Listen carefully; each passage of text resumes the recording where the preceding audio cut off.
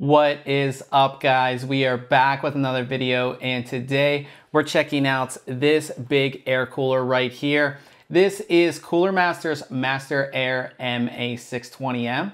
So let's go ahead and take a look.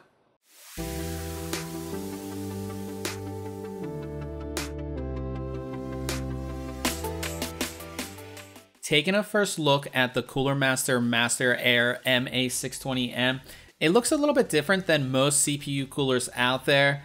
It basically looks like a single large heatsink, but there's actually a fan hidden in the center. The fan is Cooler Master's own SF120R, which is a 120mm PWM fan that runs between 650 and 2000 RPM with a max airflow of 57.3 CFM and a noise level between 8 and 30 dBA.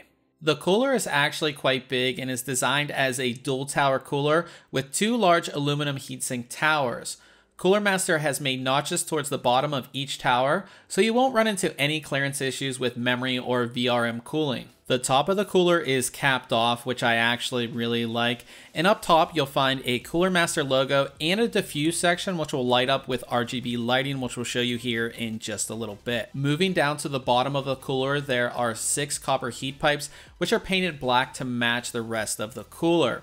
These copper heat pipes start at the base of the cooler and go up into each heatsink tower in a U fashion. The base of the cooler is made of solid copper, of course, and seems properly machined to make smooth contact with our CPU. Getting the MasterAir MA620M installed is much easier than previous Cooler Master CPU coolers that we reviewed in the past. We will be installing in our X470 test bench, so our installation process will be for the AM4 socket. You first want to fully remove the AMD stock socket mount and backplate, and then go ahead and install Cooler Master's own backplate. The included backplate works for both AMD and Intel sockets, so you want to make sure the text AMD is facing towards you when installing the backplate on your motherboard. With the backplate installed, the next thing to do is install the AMD mounting bars. Cooler Master uses thumb screws for this, which makes installation pretty easy. Now go ahead and apply the included thermal paste on your CPU, and then very carefully place the cooler on top of your CPU, lining up the screws on each side of the cooler with the holes in the mounting bars. With everything lined up, go ahead and screw in each side. After everything is done, this is definitely one of the easiest installations of not only a Cooler Master CPU cooler, but just a air cooler in general. With the cooler securely fastened to your CPU socket, the last thing you're going to want to do is connect the fan to the CPU fan header on your motherboard, and then connect the RGB elements to either your motherboard or the supplied controller. Now, Cooler Master includes cables to connect to all major motherboard brands, but we decided to use the included controller. When you power your system on, you'll notice the RGB LEDs on the cooler light up.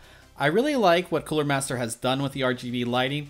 It's sleek and stylish, but not too much in your face. Using the supplied controller, there are a handful of preset effects and colors.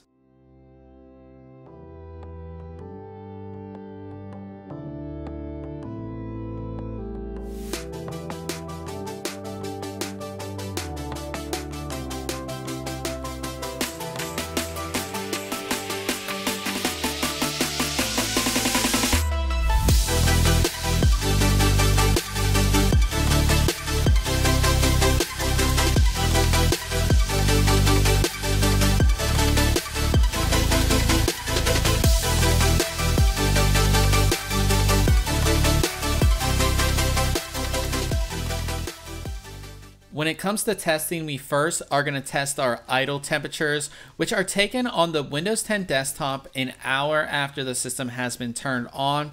Lower temperatures are better, of course.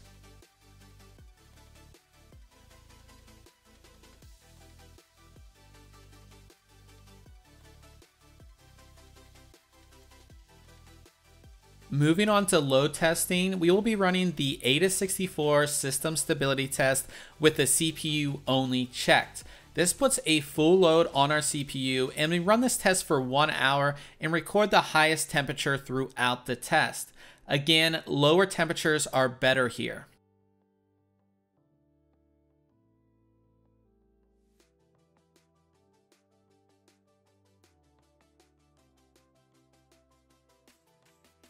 Having a single fan for such a large cooler, we expect this cooler to be much quieter than other larger coolers that we've tested.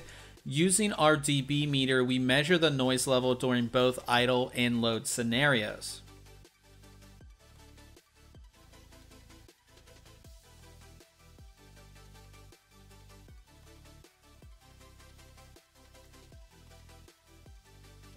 All right, guys, so at the end of the day, I think this is one of the best coolers that Cooler Master has ever come out with, and definitely one of the best coolers that we reviewed all year. Starting with performance, this thing is a beast. It's gonna be able to handle pretty much anything you throw at it that it's built for. That includes, Ryzen 9, Ryzen 5, Core i7, Core i9, even high-end desktop processors. This, cooler should have no problem with. In our testing, it actually performed third best overall out of all of the coolers that we've tested.